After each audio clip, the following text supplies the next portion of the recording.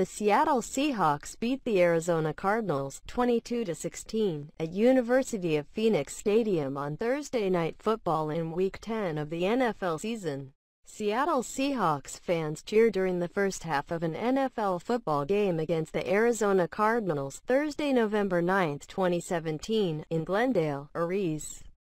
Seattle Seahawks wide receiver Paul Richardson makes the catch as Arizona Cardinals safety Budda Baker left defends during the first half of an NFL football game Thursday, November 9, 2017, in Glendale, Arizona. Arizona Cardinals kicker Phil Dawson celebrates his field goal with long snapper Justin Drescher and punter Andy Lee during the second half of an NFL football game against the Seattle Seahawks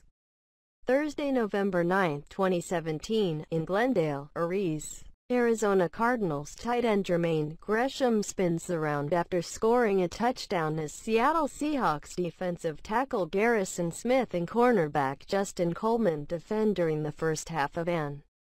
NFL football game Thursday, November 9, 2017, in Glendale, Arizona. Seattle Seahawks cornerback Shaquille Griffin breaks up a pass intended for Arizona Cardinals wide receiver Larry Fitzgerald during the first half of an NFL football game Thursday, November 9, 2017, in Glendale, Arizona. Seattle Seahawks wide receiver Doug Baldwin is knocked out of bounds by Arizona Cardinals outside linebacker Chandler Jones during the first half of an NFL football game Thursday, November 9, 2017,